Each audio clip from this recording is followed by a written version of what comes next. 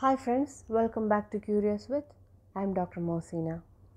Today we will see a viral disease condition in bovine. So let's go to today's topic, winter dysentery, disease caused by bovine coronavirus.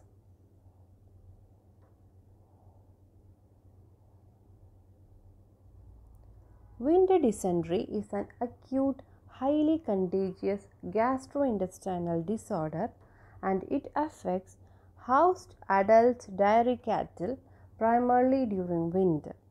So it is an acute, highly contagious gastrointestinal disorder mainly affecting housed adult dairy cattle and primarily during winter.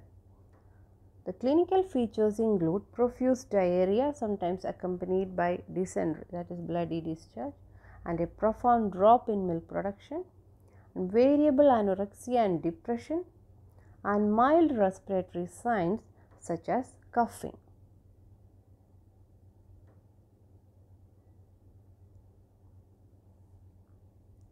The disease has a high morbidity but low mortality, and spontaneous recovery within few days is typical for this disease.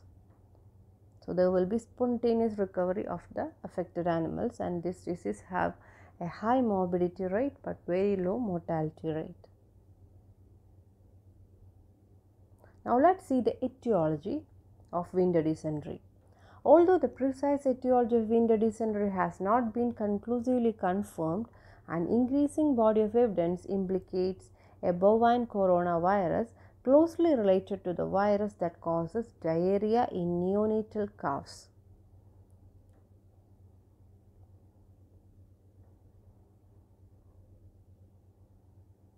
Now let's see some evidences for bovine coronavirus as the cause of winter dysentery. So these are some evidences. One is the clinical signs and pathologic findings are consistent with disease induced by bovine coronavirus, and seroconversion to bovine coronavirus has been demonstrated in affected cattle. And third is the virus is frequently isolated from diarrheic feces of cattle that exhibit clinical signs of winter dysentery. And fourth one is the disease has been reproduced by briefly exposing bovine coronavirus seronegative lactating cows to a calf experimentally infected with feces from cows with winter dysentery. Notwithstanding, it has not been possible to consistently reproduce winter dysentery through oral inoculation of adult cattle with bovine coronavirus.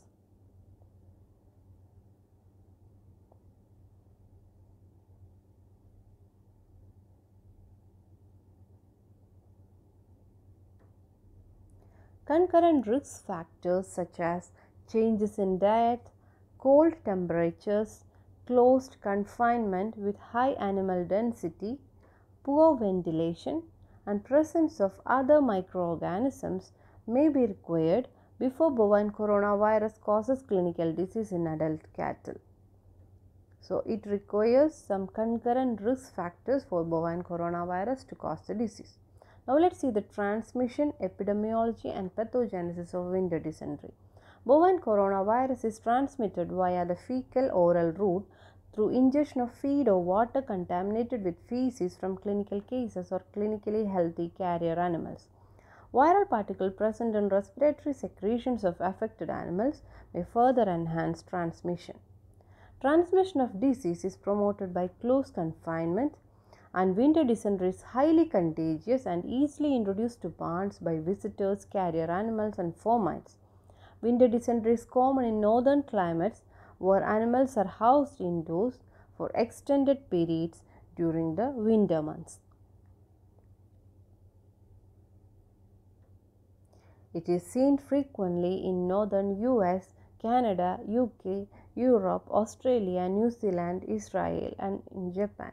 Most of these countries have an extensive period of winter, and in that period animals are housed indoors.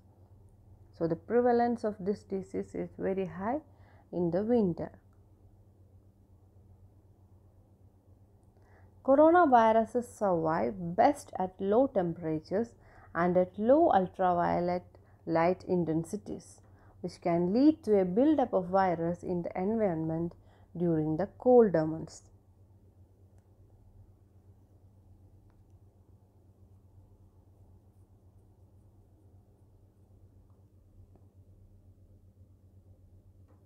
Adult lactating cows that have recently calved are the most severely affected group, but the disease can also affect younger or older animals and males. So, the most severely affected group is adult lactating cows that have recently calved.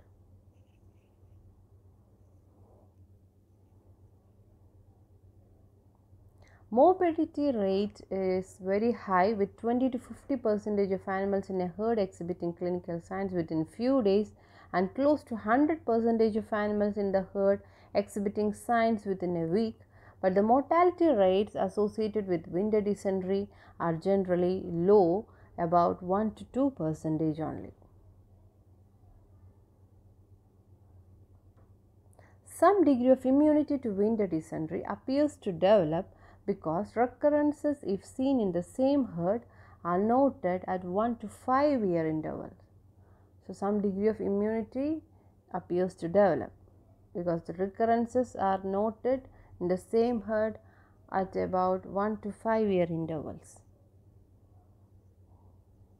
Inflammatory mediators that cause hypersecretion in the small intestine and colon are thought to contribute to the voluminous diarrhea seen in cattle with winter dysentery. So, the inflammatory mediators that cause hypersecretion are responsible for the voluminous diarrhea.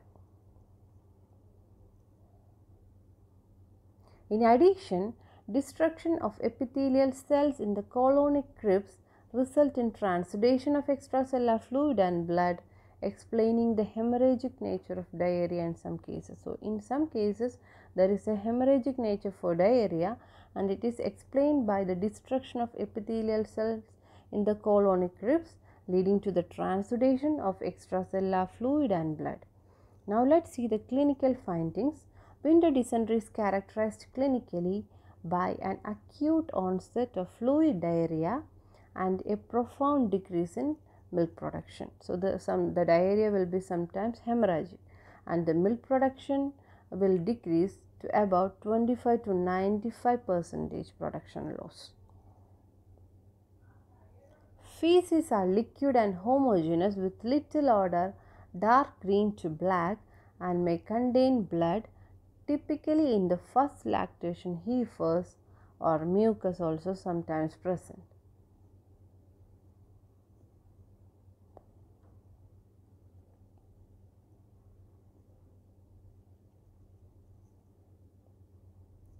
A musty, sweet, unpleasant odor is reported in barns with large numbers of affected cattle, and nasolacrimal discharge or cough may accompany or precede the diarrhea.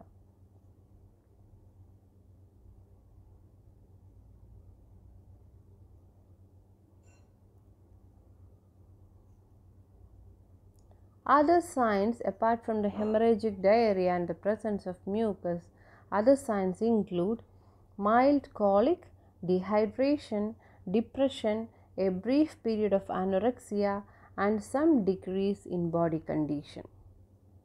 So, these are the other signs apart from the hemorrhagic diarrhea and musty sweet odor. Occasionally, animals exhibit more severe signs such as passage of feces with variable amount of blood that we already discussed, then severe dehydration and weakness. But the mortality rate, that is the fatalities, are rare. Only 1 to 2% is the mortality rate of winter dysentery, whereas almost 100% of animals can be affected in 1 week. Diarrhea in individual animals has a short course and feces return to normal in 2 to 3 days in most animals. Disease in the herd typically subsides in 1 to 2 weeks, but milk production may take weeks to months to return to normal. Now, let us see the postmortem lesions. The small intestine may be dilated and flaccid, but the lesions are primarily seen in large intestine, and the lesions of large intestine consist of cecal and colonic mucosal hyperemia, linear streaks or pinpoint-sized hemorrhages mostly along the colonic mucosal ridges, and blood in the lumen of large intestine. Histologic findings may include widespread degeneration and necrosis of colonic glandular epithelium. So, there will be necrosis of colonic glandular epithelium and widespread intestinal degeneration in winter dysentery. Here are some pictures of histologic findings. In the first one, you can see the villus tip epithelial cells necrosed caused by bovine coronavirus antigen in the villus tip epithelial cells of duodenum and in the surface epithelium and scattered macrophages of colon. Scattered macrophages are represented by long arrows. Coming to the diagnosis, the primary diagnostic techniques are PCR and serology. A diagnosis of winter dysentery can be confirmed by demonstrating coronaviral particles in fecal samples via electron microscopy or by confirming the presence of viral antigen or viral DNA via the antigen ELISA or reverse transcriptase. Seroconversion to coronavirus in acute and convalescent serum samples taken 8 weeks apart also helps to confirm the diagnosis.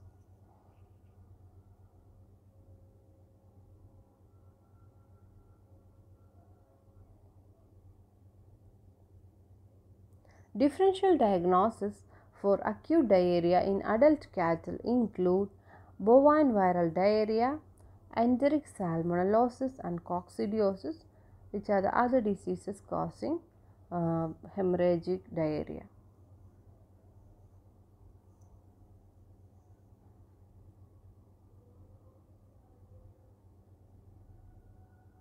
These diseases can be excluded by the absence of mucosal lesions in bovine viral diarrhea. That is, bovine viral diarrhea will cause mucosal lesions apart from diarrhea. Then negative fecal cultures by Salmonella species and negative fecal flotation by coccidiosis.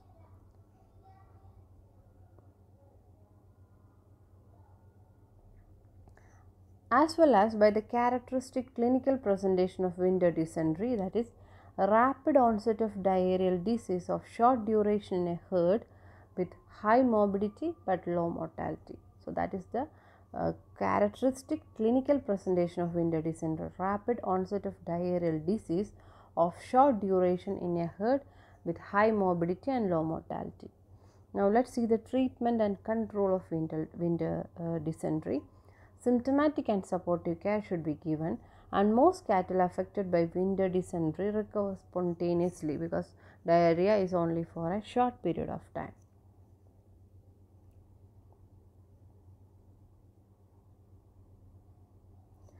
Fresh water, palatable feed and free choice salt should be available at all times. The use of astringents, protectants and adsorbents is controversial. IV fluid therapy or blood transfusions may be required in severely affected cattle.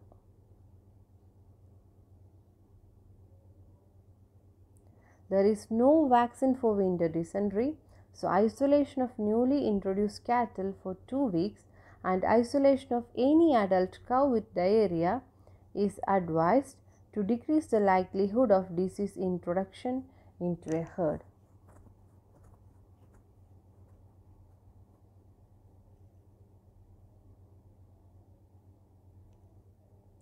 In an outbreak, access to the premises should be restricted, and all persons in contact with affected cattle should ensure that their footwear and clothing are clean before leaving an affected farm.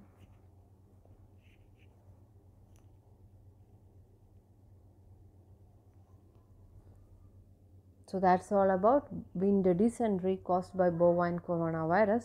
So the characteristic feature of this disease is a rapid onset of hemorrhagic diarrhea with high morbidity but low mortality, and the diarrhea is only for a short period of time. The mortality rate is very less, 1 to 2%, but the morbidity can go up to 100% in a week.